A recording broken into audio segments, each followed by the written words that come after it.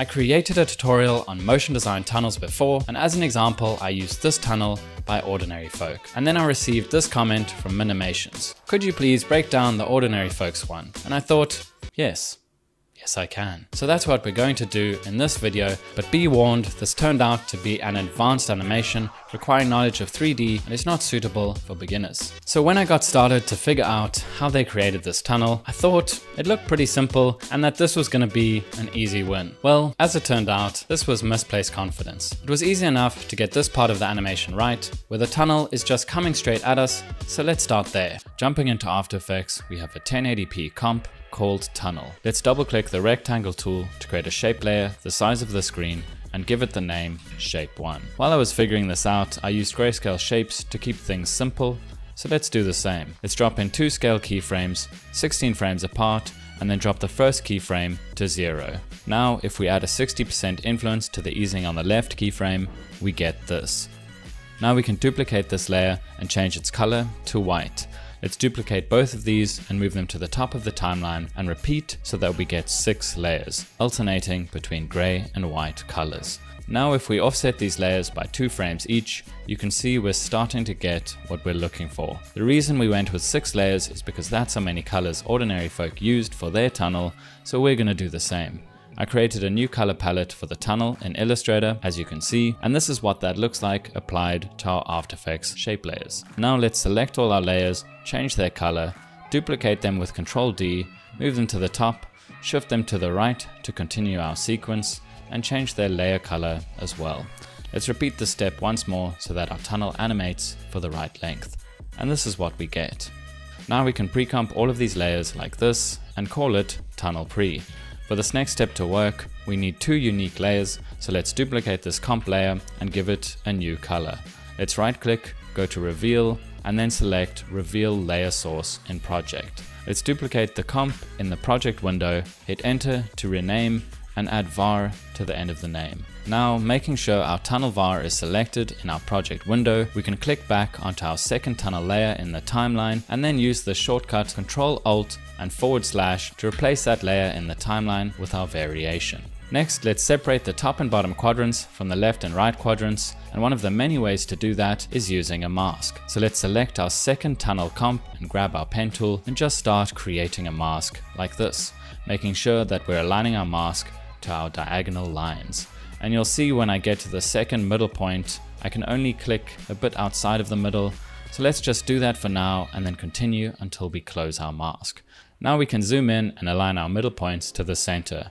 Perhaps a bit of a sloppy way to do this, but no one but us will know, so don't even worry about it. So now we have a bottom layer which includes the full tunnel and our top layer which only shows the top and bottom. Now we're going to finish off this animation by going inside our pre-comp. And why does that sound so sexual to me? Maybe this commenter is right. Maybe I am obsessed. Maybe it is getting cringe. But I'm sorry, at Angel Music, I'm just trying to flip horizontal and ease in and ease out until I finish my animation. It's not my fault After Effects, it's just so damn sexy.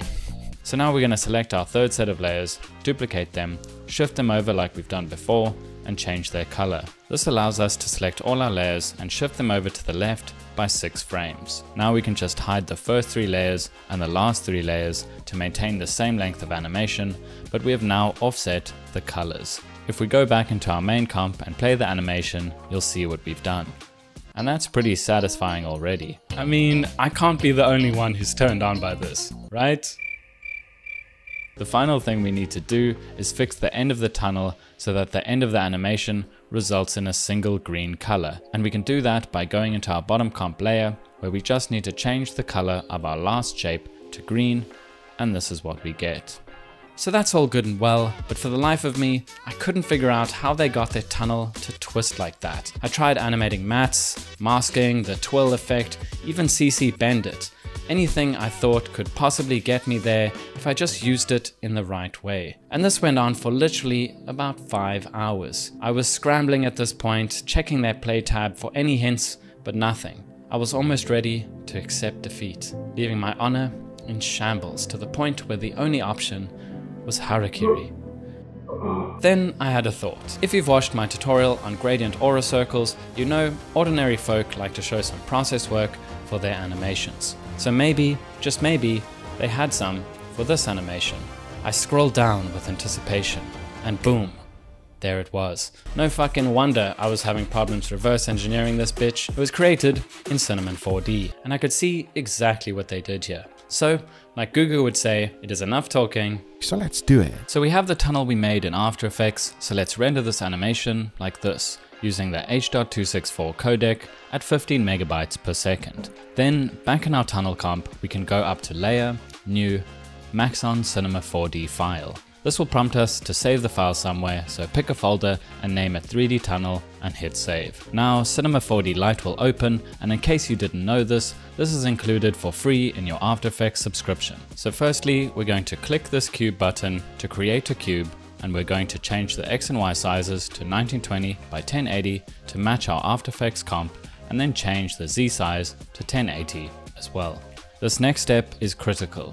We need to change our Z segments to 20 because without this, our twist will not work. Moving on, let's click and hold our transformer button and select our taper transformer. If we click and drag it onto our cube, it gets nested underneath and can affect our shape. In the attributes tab, we can change the alignment to Z+ and click fit to parent to resize the transformer. Now if we change the strength to 100%, we get a nice taper, and to get rid of the curve, we can just reduce the curvature to 0. At this point, we can right-click our cube and select Current State to Object, and then delete the top cube so that we get a single editable shape. Now, I'm sure some Cinema4D experts will call this out, so a little bit of admin on our tip is necessary. And we all know how important self-love is, so let's come up to the top here and make sure that we have this points button selected. Then let's click and hold our selection tool and change it to rectangle selection. Then we can click and drag over our tip to select our points. You'll see there are 4 points selected, and so to make this a single point, we can now click on our move tool and right click on these points and select optimize. And now it is just a single point. Next we can click on our polygon button, which allows us to click on our front polygon and hit backspace to delete it. Now if we click this button, we open our materials panel where we can click this plus sign to add a material and double click to rename it tunnel texture. Let's double click our texture to open up this panel and then turn off both color and reflectance, and then turn on luminance. Using luminance ensures that we will get flat colors for our render. Let's click this button next to texture, navigate to our tunnel render, select it, click open. Now our texture will be loaded, and the last thing we need to do is go down to viewport and turn on animate preview and change the texture preview size to something larger. This ensures that our video actually plays and that it is not blurry in the viewport. Now let's close this window and then click and drag our texture onto our object. Now if we scrub through our timeline, you can see our video playing on the object. However, it is not showing the way we would like, so to fix this, let's make sure the material tag next to our cube is selected, and then we can change the projection to flat and turn off tile. Now let's click into the coordinates tab and change the X scale to 960 and the Y scale to 540, and now we have what we're looking for.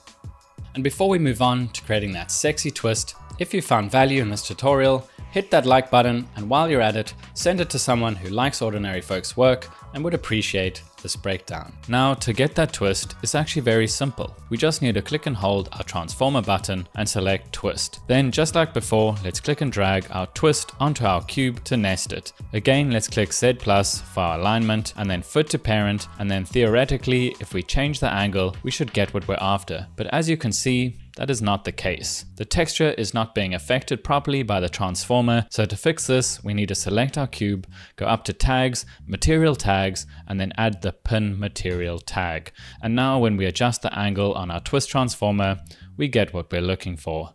Next, we just have some final admin to make sure everything is working the way we need it to. So let's add a camera to the scene with this button and then right click any of the transform properties and click reset all. Now if we click the middle mouse button or scroll wheel in our viewport, our view changes and we get these 3 additional views. And we're going to use these to line up our camera so that it faces our object head on and frames the animation. And there's probably a better, faster way to do this, but I don't know what that is, so this is what you get. Now to animate our twist, let's select our twist transformer and then scrub through to about 30 frames into our timeline and then click this keyframe button. Now let's scrub through to just before the end and change the angle to about 50 before clicking the keyframe button again. Now let's change our camera to camera like this, and then go up to Edit, Project Settings, and change our FPS to 24 to match our After Effects composition. Let's also click on our Render Settings button and then change our width to 1920 and our height to 1080, and again change our FPS to 24. Now let's jump back into After Effects, and you'll see we now have a Cinema4D layer, and if we click on it, we can change the render settings to current and we will get what we're looking for. And the colors got slightly washed out, most likely due to the H.264 render, so just adding in a hue saturation effect to the layer and changing the master saturation to 10 will fix that. Now let's see what we've made. And there you have it, a motion design tunnel just like the one by ordinary folk. I really like reverse engineering these professional animations, and I would like to make a whole series out of it. So if you have any other requests, drop a comment below with a link and a timestamp, and be sure to make it extra sexy. Take it easy, and subscribe for more MotionXP.